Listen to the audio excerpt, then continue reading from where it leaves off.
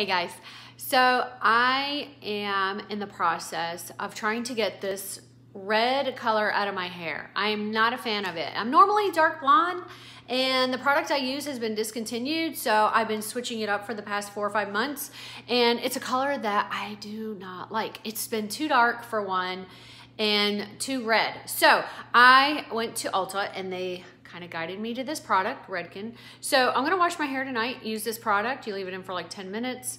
I'll see how it goes. I'll let you guys know. Actually, you will see my hair tomorrow if there's any bit of a change. So we'll see how this product works. All right, just thought I'd let you guys know if you're having the same issue that I am, because when you color your hair, it tends to kind of have this brassy look, which not a fan of.